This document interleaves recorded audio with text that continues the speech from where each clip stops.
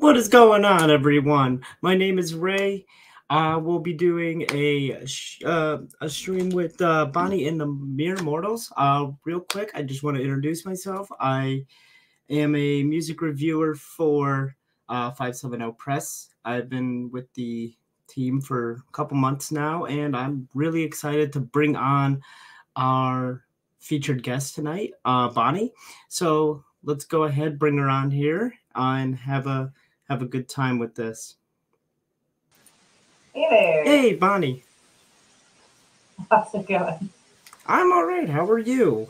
I'm doing just fine. Just wrapping up this, holiday week here. So, Oh yeah, it's been a time this week. We got snow, which I hate. I don't mind that too much. Oh yeah. So I wanted to know, how did you become a musician? How did I become a musician? Oh, goodness gracious. I've been playing music for as long as that was a thing a kid could do. Probably I had my first band like the end of grade school doing, AFI and Green Day covers and Blink 182. And Oh, cool.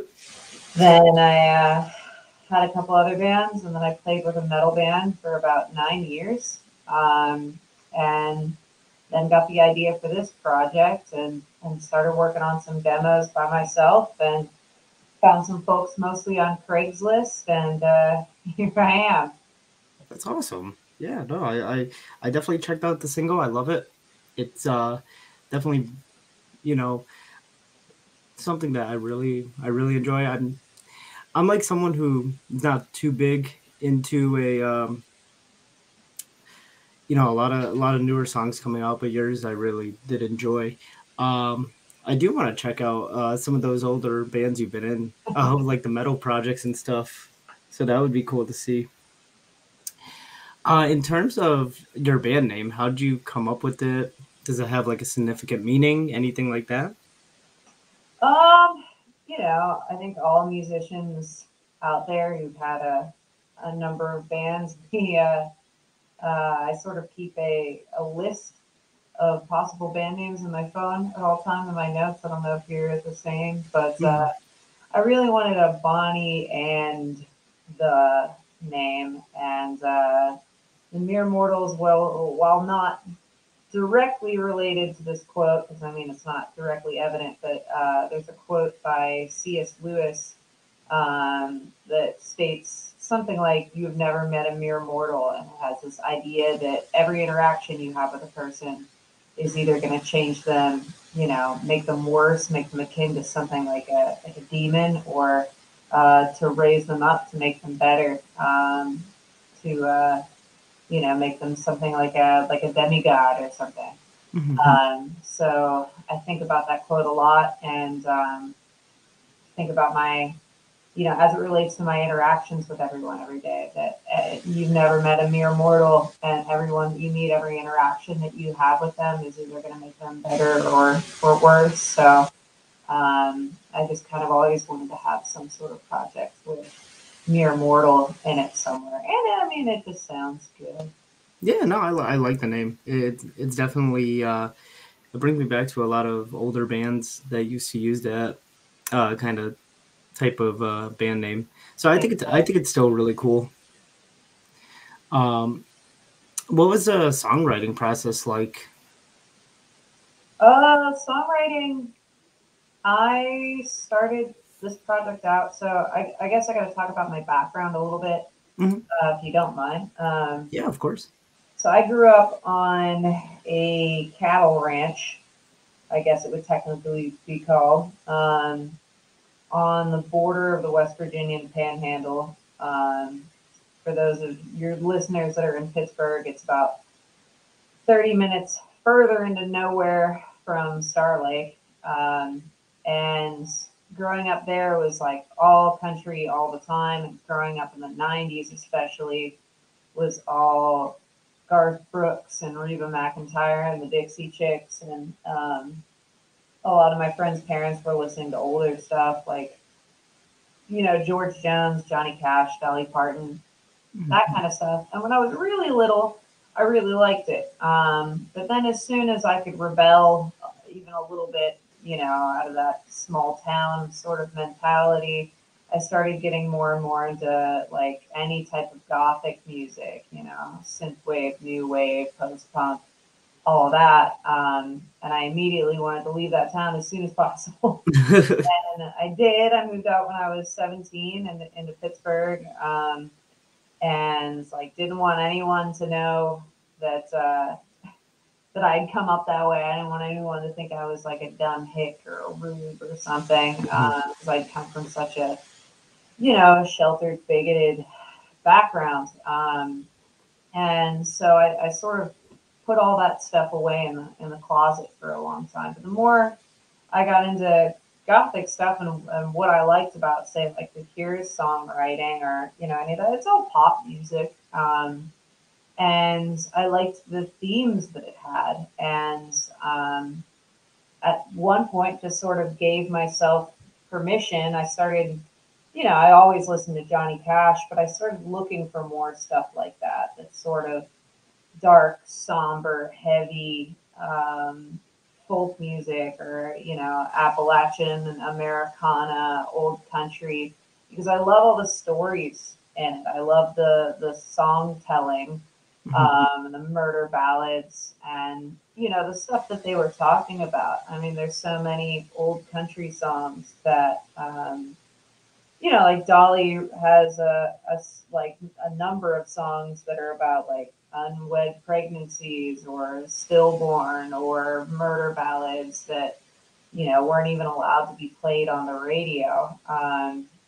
And so I started looking more and more into that, and I had these two separate lives of listening to all this new wave and post punk and that stuff, and then the country stuff. And then I started to notice that a lot of the themes were the same. And then I started to notice that if you go into the 80s and 90s, the guitar tones are the same. You get that same sort of tremolo, chorus, reverb, really creates a lot of space sort of guitar tone.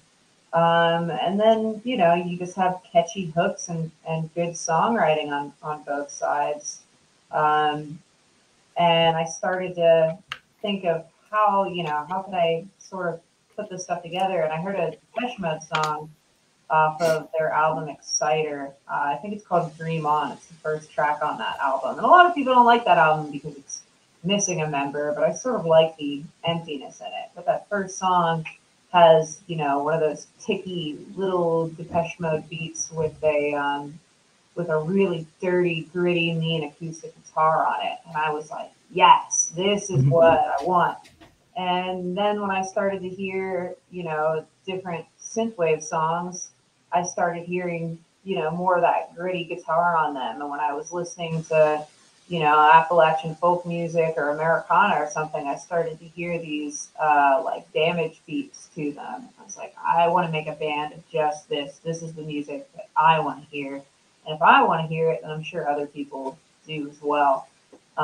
So I went out, ran up a credit card, buying, a little Focusrite interface and learning to use Reaper, and just went to town on, YouTube University and put together about a half a dozen of crappy demos where I played all the instruments on it myself. My thinking was that, I'll do what I can on here to get the point across, and then I'll find musicians who are better than me to, fill those gaps. And besides banjo, never found a banjo player, so no, that's me. I'm a pretty mediocre banjo player, but I do my best. I would love to find a teacher, but I feel like clawhammer banjo is one of those things you have to maybe run out into the mountains with like a bottle of moonshine and find some like 90-year-old tree sprite to help you with or something. So it's been hard to learn that on my own, but I was able to learn all of the, at least rudimentary recording stuff at that time. And just wanted to do anything that I could to get those ideas together. My songwriting is like a very sort of macro thinking. I hear the whole song in my head at once and sort of know how I want it to feel, but it's kind of blurry, So I come at songs maybe like a sculptor would, where I'm just take away everything that's not the sculpture. You just sort of flub around on the guitar, something like this, and then as I work on it more, I refine more and figure out exactly what it is that I want. But a lot of times, lyrics come first with melodies with them, and I sort of hear the rest of the song of how I want it to sound.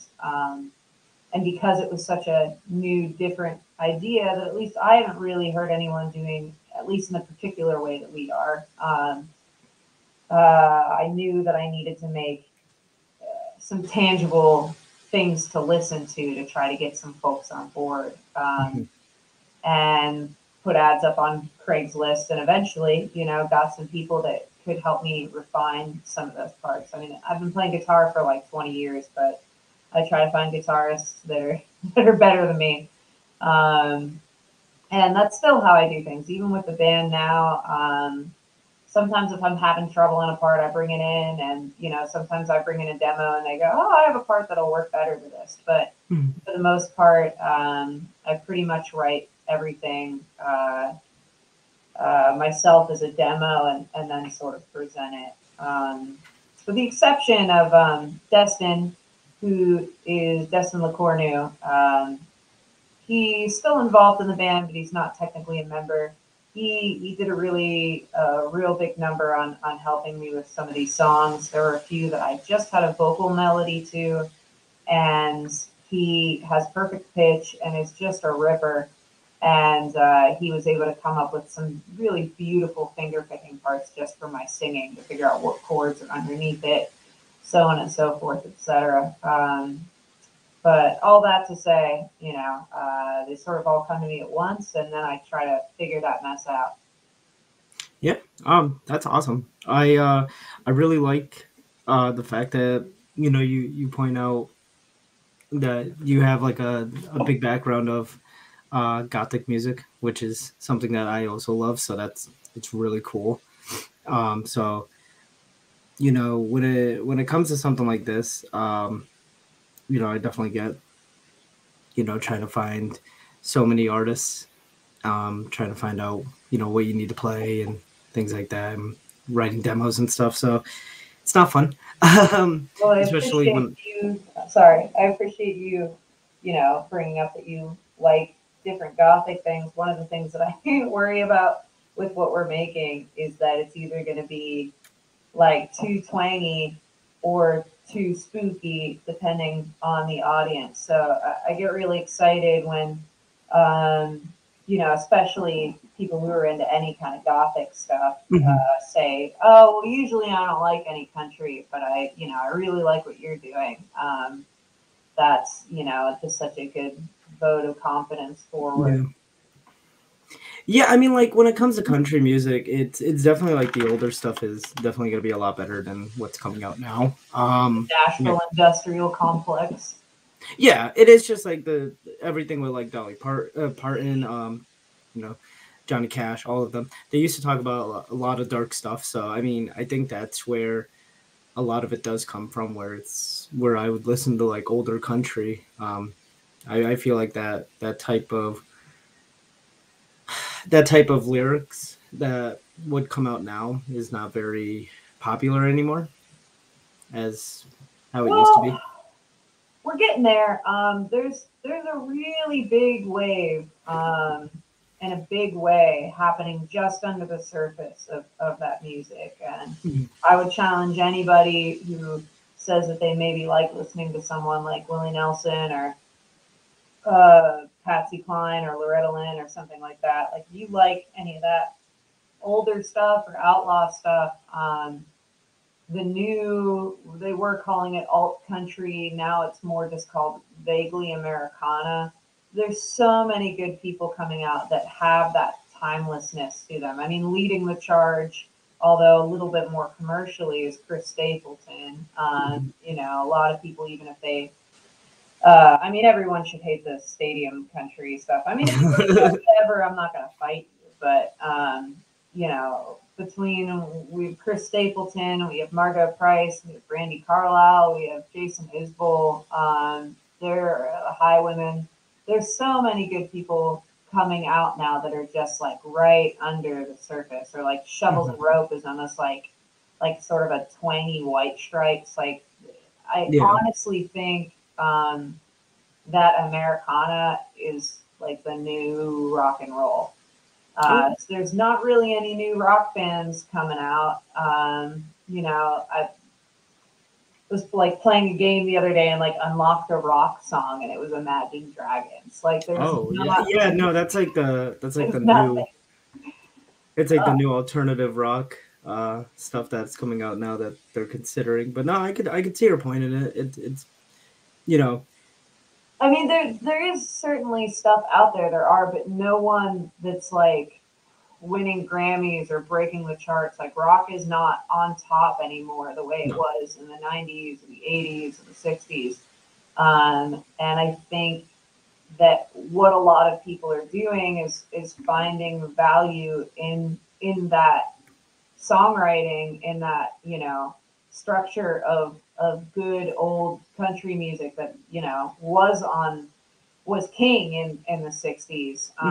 And they're coming back to that like simple structure, and you're getting a lot of people who were like John Moreland, I think, used to be like a screamer, and I can't remember what his old band was, but like a more hardcore band. And now he just plays guitar and sings like super sad ass songs, and there's just a bunch of like hardcore dudes in their 30s and basketball shorts just crying their eyes out at his shows. There's so many people that were like in metal bands or rock bands that just got sick of that scene or that grind, which is where I find myself, and found ways to express themselves authentically, you know, with this now. But there's just, I feel like it's just bubbling under the surface, and something's going to give with Nashville, because more of these folks are starting to break through. Brandi Carlile and Jason Isbell both have Grammys now, and are just songwriters. They're just great. Brandi Carlile just sort of Rick Rubin to Tanya Tucker album, and finally got her a Grammy that she's deserved for like 40 years. So I do think things are happening for guitar music. It's just not necessarily in the rock and metal scene right now, which, you know, maybe it'll be back on top again, but who knows? Who knows what's coming in the future? It's true. So when was the turning point that you wanted to become a full-time musician?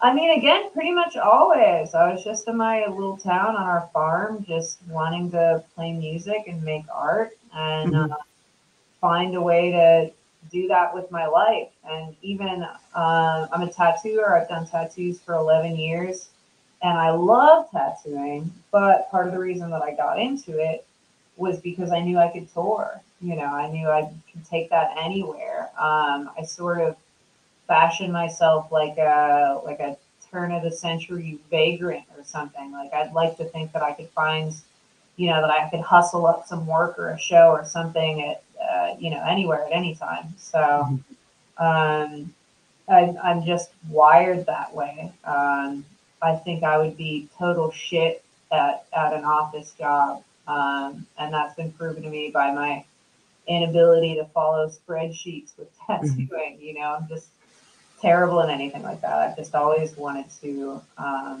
be on the road and play songs for people. Being on stage is the best feeling there is. And if you can play at any venue, like anywhere in the world, where would it be?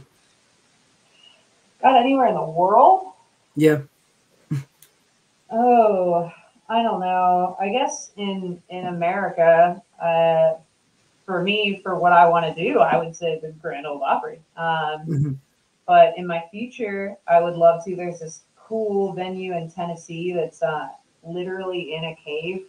Oh, that's cool. That's very cool. But I mean, I don't know that I have enough information about European venues, but like I would love to do a European tour as soon as possible, or go to Italy, go to London, go to Canada. The thing with touring though is too, you never get to really see the place that you're in. That's true. Seen a lot of highways, and that's about it. Yeah. But if I could play anywhere, since I was a wee baby, I always thought I would love to be on the Muppets. That meant that you made it. You're a mainstay in all of entertainment, just like the Grand Ole Opry, probably. They're probably like neck and neck. And I also thought when I was a kid that I always wanted to play the Bronze in Buffy. But that's not a show anymore. Maybe, if Joss Whedon weren't such a jerk, they would reboot it and I'd get my chance. But yeah, that's it. If you can book your dream tour, who's it gonna be? Who would it be with? Is it just gonna be yourself? How many artists can I pick? That's up to you. Oh man, see, this is where I get myself into trouble with both the country and the goth thing, because half of my heart wants to say Dolly Parton on Orville Peck and Brandi Carlile or Jason Isbell, and the other half of my heart says, that I'd want it to be like The Cure. But I don't know whether Robert Smith would really like me or not. But like The Cure and Drab Majesty, or like Kate Bush, or something like that. But honestly, if I could get on a tour with Orville Peck, that would that's where my sights are set now. Well, yeah, that's awesome. Yeah, no, I would love to see that happen. So, we should make that happen. Just start calling everybody that you can and just make that happen. I'm doing the best I can. Do you think that the experiences of the past year had any impact on your writing? To be honest, I haven't done much writing in the last year. We recorded our album, and in some ways, it was nice to have the space to do that. Destin LeCornu, he has a studio, Sunset. I think it's Sunset Studios now, that he just opened. But his studio is insane, and he's so he's just a genius with that stuff, and he has all the best plugins and rack mounts that you could. We were recording vocals on a Neve 1073 with ribbon mics, and got to just sort of experience like a recording playground that made me feel a little bit like I was like in the 70s, like I was like the Queen or Damned or something. Just getting to play around with stuff with no pressure of anything else. I mean, none of us were working. So that was nice. Sort of took a break from writing because to be honest, I didn't want to get too frustrated. I figured I'm not even playing these songs out. I'm not going to start writing more songs and get more, just feel more down about it. So I have a couple of things that I've worked on, and little snippets and lyrics and stuff like that. But my whole focus, I'm very business minded, and my whole focus was that by the time we could play shows again, that we would have the best possible chance to just hit the ground running. So I was hard at work, getting a website together, getting photo shoots done, getting the album recorded, working on artwork for it. If you see the cover for Sarah, with my jacket on it, that probably took me about 200 hours to make that jacket. So that took up a better part of some time there. I did get some help with it. But yeah, I think I was a little too bummed out even for me to work on writing. 'Cause writing sad songs makes me happy. So it was just too tough. It wasn't the right time for that. It's just now. I'm just now sort of getting back into the posture of writing and recording. We may be putting out a Christmas song for a charity fundraiser, so I've been working on that. But yeah, I don't know about you, but not being able to go to or play any shows was just like, it just reinforced how much I need that in my life. Yeah. How much I need to play out, be on stage, and be touring, and be a musician, and the like live broadcast shows. I know some people who do a really good job at them, but they just kind of bum me out more. So we did a few of those, and then just kind of got too depressed by it. Do you have any future dates lined up? Yes. So right now we are gearing up for our album release. We're gonna have a huge party for it. If you're listening to this and you're anywhere near Pittsburgh, please come. We are calling it the album release rodeo. It's gonna be at Spirit in the lodge. Tickets are $15, and we are going to have 3 bands as well as 3 drag performers. Oh, cool. And we're going to have the drag queens come up on stage and perform with the bands. So they'll have their own sets in between the bands as well, but we want to integrate them together. And we're encouraging people to dress up for it. The event is sponsored by Liquid Death Water, so whoever wears the biggest hat is going to get a tattoo gift certificate and a case of Liquid Death. And I just think it's going to be the dumbest, most fun event possible. I really hope that a lot of people there have never seen a drag show before it can be exposed to some of the incredible art that these folks are making, and that some of the people who come for the drag will be exposed to some kind of cool music that they've never seen before. And I'm really excited to meld them together. I'm really excited to make sort of a goofy, campy event.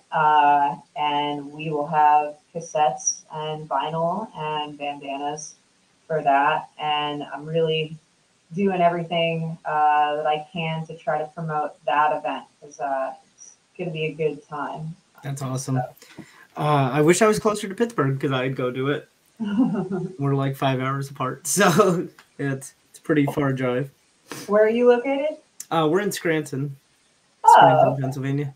Yeah. Well, we'll have to add that to our list. Maybe I'll hit you up about some good venues out there. Yeah. There's definitely a few venues out here, mainly bars, but they're definitely fun places to play at. Great. Yeah. Yeah, we're mostly just super excited about the album release. I mean, we are working up, I wouldn't even call them tour legs. They're more like tour toes, but we're just dipping our toes in and starting to play some other cities and trying to get some, some steady gigs in Pittsburgh as well. But now that the album's done and it's about to be out, we're going full steam with starting to book as many things as possible. And I'm super excited about Sarah. I've gotten a lot of, nice things said about it from friends and family and a couple of strangers. But the singles that we picked to come out, I think show a really good range of what we have on the album. Yep. So we have, oh goodness, it's a little over a month, and then we'll have our full album out. Well, I'm excited to hear it. And for my last question for you, what do you think is the best thing about being an artist? Well, it's definitely not the money. I think we as artists have a leg up on our level of awareness of others and awareness of ourselves. And that's really important. I like to think of, I use this metaphor a lot, that your life is sort of like a house that you build. And when you're growing up in your formative years, and as you grow, a lot of that is built for you by your environment, by your family, by your parents. Um, and I know plenty of people, and I'm sure you do too, that sort of just leave well enough alone and don't really do anything with that foundation or change anything about the house that was built, even if it was built wrong, even if their foundation is crap and their pipes are, poisoning them and all of that. And the people that I'm interested in being around are, messy people, because when you renovate, it's messy. Yeah. If you tear something down or have to rip things down to the studs, it's messy, but at least you get to build your own foundation. And I think that innately, as artists, we have a little bit of a leg up on that. I think we're constantly looking inward and outward and to see how we are perceived. And I think we end up being a little bit uh, better at that understanding and better at doing those renovations and constantly looking at things and being like, oh, that's probably something I need to work on. It's just maybe like a better emotional literacy for a lot of people who make art, and that's important. Decided in the last bit that I don't really want to be around anyone who's not working on their house. I like messy people. So I would say that, just the deeper art leads us to a deeper understanding of ourselves if we're willing to listen to that. And eventually, if you're like me, sort of become a slave to it. So that's it. Yeah, no, I definitely agree with all of that. So, I'm definitely on the same page with you there. But yeah, it was definitely fun having you on here.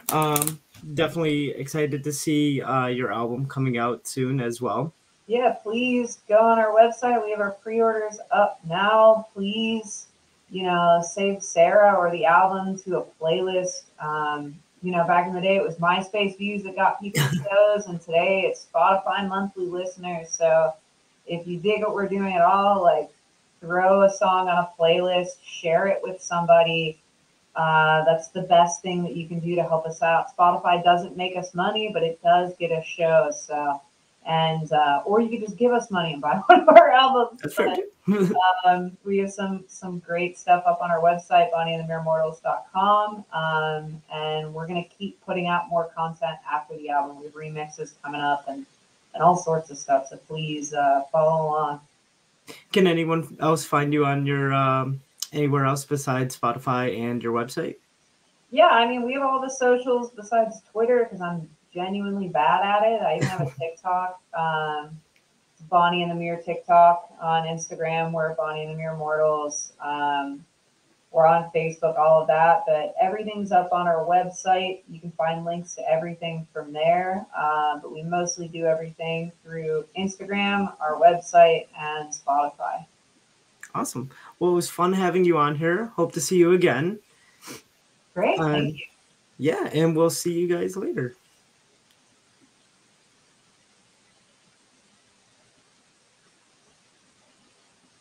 You got